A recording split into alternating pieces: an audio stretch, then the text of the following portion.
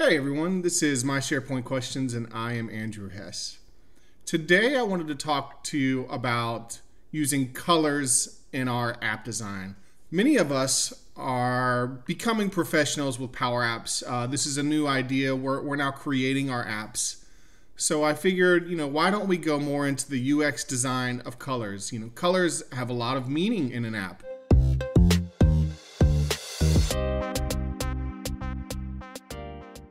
When we search Google and we search for the mood of colors, right? We search for the mood of colors. I'll just click on some of these. We can see what colors can do to our app design. The psychology of colors, red, excitement. Red can be a warning in our app design. Orange seems like another warning. Yellow, creativity, happiness, warmth. And then green, green means good to me. That means, so if there's a project and it's red, yellow, green, we always want to see the greens. Blues is a trusting color, and pink, compassion, purple for royalty and luxury. So maybe your app, you want a luxurious app. And then you have your browns, trustworthy, simple, blacks, and then whites. So you have, your clean, formality, sophistication, and then, simplicity. So I'm here in Power Apps. I'm gonna add a background color. So let's see if I just fill in. We can just fill in different colors, and you'll notice as we go in through here, you can see that this red is much different than this red. So let's go into custom. In our custom colors, you can see as we move down, we're actually losing saturation of the red. When you think of different reds, and you get closer on the grayscale. If you go to the far right in the top corner, that's going to be your highest saturation of a certain color. So no matter what color it is, you're going to see that high saturation of this color. And I've seen this in people's apps. And I don't want to, be negative about your app, but if you're in this high saturation of these colors and someone is using your app all day, all the time, people are going to get tired of looking at your app. It's too bright. Now, I know this is more of an opinion, but let's think about this, right? So if you think of children's toys, let's bring up Google again. If you think of children's toys, normally children's toys are of high saturation in color, right? So if your app is made for children or for a younger audience, maybe you want that high saturation of color. But when we get into more things for an adult and to keep people calm, you lower the saturation of those colors. So lower saturation of colors. When you start getting down into more of these grays, your eyes, can relax more. So maybe you don't want your app to be in that high saturation of color. If you change, come down here in the grayscale and, maybe a little bit less saturated than that very dark red, that may be more of a relaxing feel for your audience. So when we're picking out colors, you'll notice that it says the hex number here, but what we have here is red, green, blue, and I believe A is for alpha. And so this is how clear you want something to be, or transparent. So you can make something more transparent. Let's turn the background back to white just for demonstration purposes. Let's bring in two shapes, rectangle shapes. And so we have two rectangle shapes, and we're going to say one is blue, and the other we're going to make red, of the type red. And then we're going to lower that alpha value. So let's lower the alpha value to 50 and then pull it over top. You see how it combines and makes purple? I just think, this could be used in many different ways. So if you were using two colors in your app, you could, combine those colors, and you could say, okay, I have a red and a blue. I want to know what color matches with these two colors. So I can add a HTML text. And I can write in here input type equals color, I believe. Let's see if I'm right. So we have input type equals color, and we can click play, use the eyedrop, and pull in the color that's in between our red and our blue. So in app development, I think what you want to do is keep things simple. Now I know this is opinionated, but you want to keep things simple. You want to use a max, I would say, of 4 different colors in your app. 3 colors is ideal, but 4 colors max. So we can combine 2 different colors. So let's say we had a, maybe a green and a red. We could find this brown orange in between. We can kind of, identify different colors that we wanted in between our 2 main primary colors that we want to use. So it is pretty neat. And I do think that in app development, picking the right colors is huge. So let's say maybe we had a gray. How about a gray in here? And you can see in between the green and the gray, the different colors that we could combine. Maybe we want to use these 3 colors throughout our app. And we could easily just come in here and write this down for ourselves, right? We could add a text here, use the eyedrop, 221. Let's see what the other ones were. 238 and 198. Let's find our next color. So in between here, 195, 212, 172. Then finally, this is our gray that we were using, that we chose right from Power Apps. 204, 204, 204. 204 straight down. All right, so maybe these are the 3 main colors we want to use for our app. I'm going to make the entire background this gray. And then the top toolbar, we'll keep it as this green. And then we can copy, paste it, and then make it not lower the alpha value for the fill, or increase the alpha value back to 1. And that'll give us back that green color we had before. On our app start, we can set these RGBA colors as a variable. So let's go ahead and do that. So on our app start, we can set up some colors here. So set, let's call it variable gray, to the RGBA, and I believe it's 204, 204, 1. All right, we can set the next one. Set variable light, we'll call it mint, RGBA, 221, 238, 198 with a 1. And finally, I will set the, we'll call it variable dark green, RGBA, 195, 212, 172. I forgot to set my alpha value. All right, so now we have our 3 colors set up as variables. So once we set these colors on our OnStart, you can actually come up here to your app, the 3 dots here, and you can run your OnStart, right? So that's going to run the OnStart of our app. So it's setting those colors and those variables. So we can replace each of these fills. So variable gray, and this square for our fill is variable mint, I believe we called it. And then we have our variable dark green. All right, so we actually have these colors now set up in variables. So we can add a button. We can just kind of experiment and check out what they look like in with a fill. So fill, let's do a variable mint, and we can change the text color to be black. All right, so we can actually see how that button looks, and I don't think it looks that bad.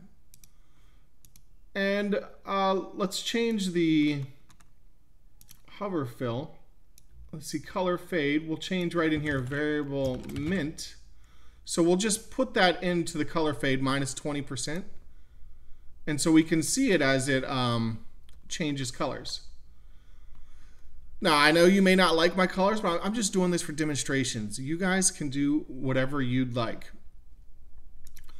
All right, so we have a button and it goes back, I guess. That's just a random button that goes back. Now, when it comes to more colors, what do you see with all apps nowadays? Almost always what you see now in most apps, I would say in Chrome, in SharePoint, you have this dark screen mode. Now, an easy way to do this dark screen mode that I have thought about is using this hover, fill, and then the color fade option, right? So let's say we have an input and it's a checkbox, and it's going to be our dark screen. Let's change the on check and uncheck to a variable. So on uncheck, so this is going to be normal. We're going to say variable set variable dark screen to 0. So we don't want it to do anything. On check, we want to set variable dark screen to let's say negative 65%. All right. So now on each of our colors here, you'll notice that on the hover fill it uses a color fade. We're going to do the same thing on color fade. But on our normal fills of all of our rectangles here, we're going to set to, this was dark green actually, we'll say color fade,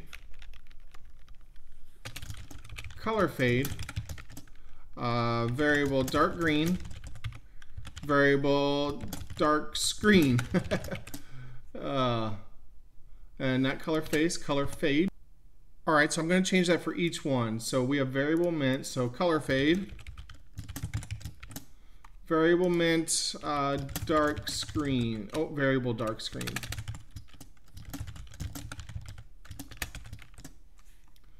All right, and then finally the gray will be color fade,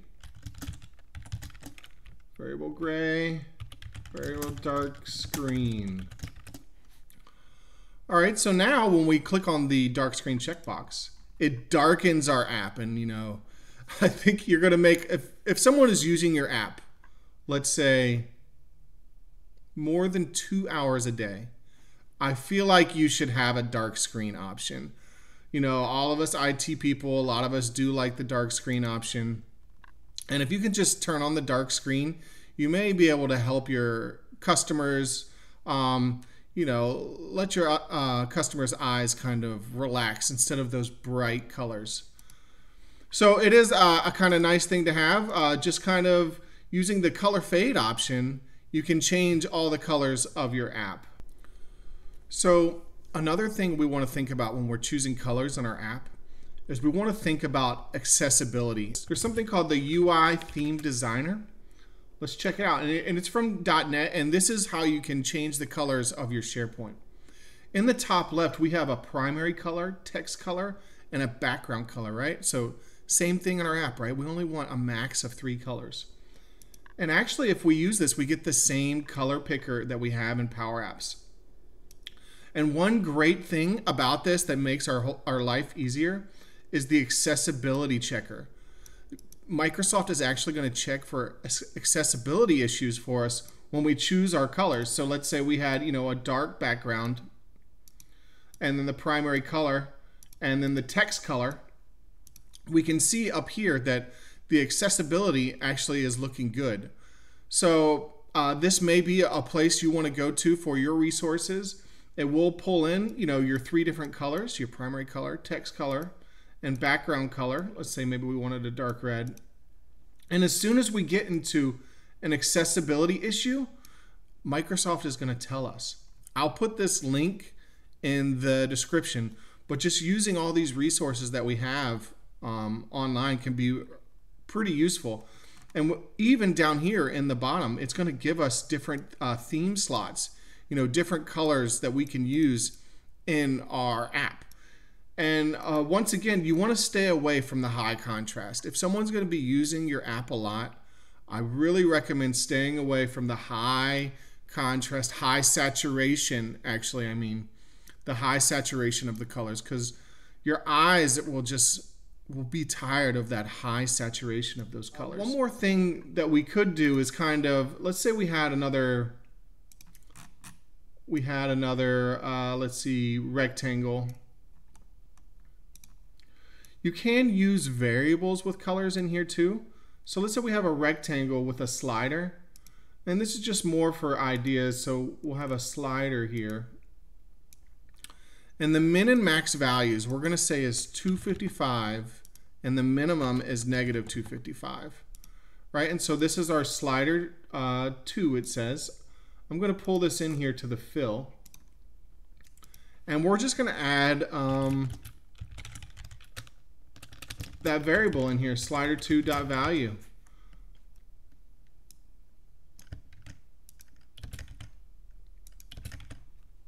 Maybe you want to experiment with your colors, so you can use a slider even, or even a text box for people to change the colors of your app. So I'm just showing you how you can use variables in your app also. Maybe you want to use some type of variable based on, if you have an error or if it's different type of error. Maybe you want to use a variable in your colors of your app. So I'm just going to search Google again. I'm going to say app development colors. I do think maybe we can find something in here. How about this one here? 7 color pattern trends in mobile app design. You notice how here in this one, they are using more of those less saturated colors, right? So this app is for adults. It's not for children. The colors are more on the gray scale. You can see how they get closer and closer with different colors. So it's kind of started with like an orange brown and worked their way down the gray scale.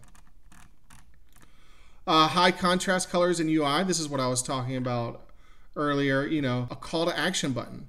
So high contrast and that saturation is more for buttons, a button that you want to do something with.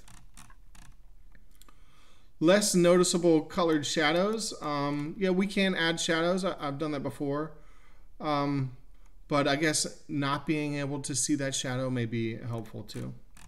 Some apps require, multiple icons, it says, and each of these icons can have, different importance based on the saturation of that color. So bright colored iconography, can be used here. So if you had a bunch of different charts, I do think there could be a reason to use different colors. Use pastel for muted colors.